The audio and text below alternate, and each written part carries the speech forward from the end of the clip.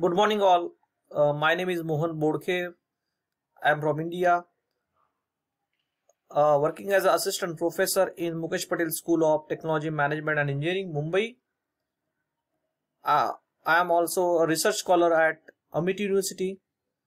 I am doing a PhD in Mechanical Engineering under the guidance of Dr. Sanju Sharma sir, Dr. Abdul Hamid Morad sir, and Dr. P.B. Sharma sir.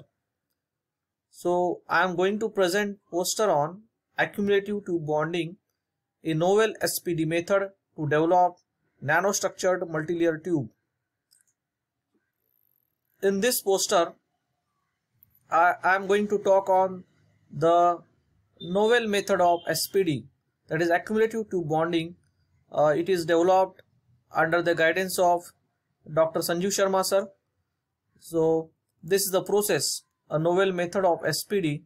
So before explaining this process, I will talk on the abstract, then aim and objective, introduction, then literature review with related process of SPD, and conclusion. So this method is basically based on the concept of severe plastic deformation.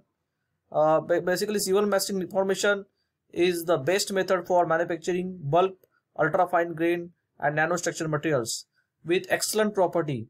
It will enhance the strength of the material. Okay, enhance the strength of the material, also the hardness and mechanical properties will be improved.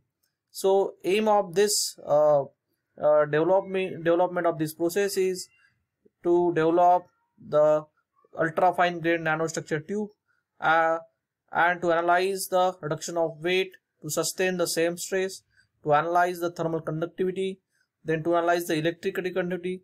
It means, in short, to improve this electrical as well as mechanical properties with the help of this process.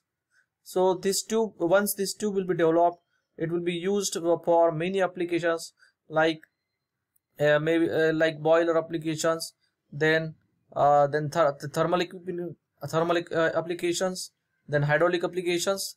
So this many of the researchers have worked on this tube channel angular pressing, equal channel angular pressing, and then hydraulic high pressure torsion, accumulative roll bonding, then equal channel angular pressing, and many more methods. So these are the pictures of these methods. ECAP. In ECAP method, this tube is passed through the die. This is the punch, and it is passed at at some angle. Then this tube will be produced.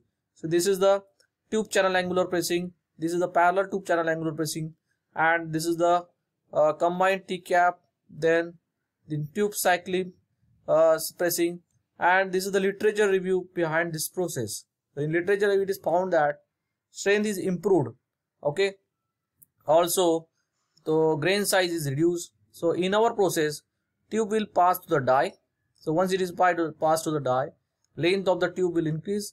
Also, this thickness will reduce. Once thickness is reduced, it will be cut into two pieces here, and in the one piece, expander will be passed.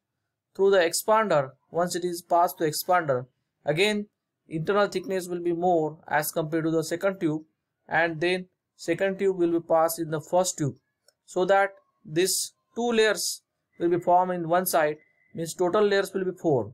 So this is in the one pass.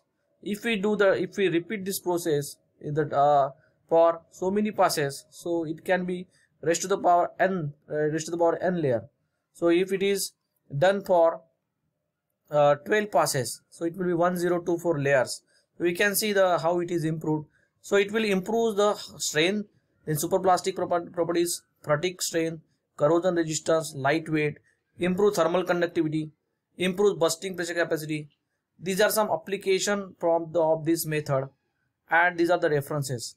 So again, I would like to thank you this AFM conference committee for giving me chance to present my poster here.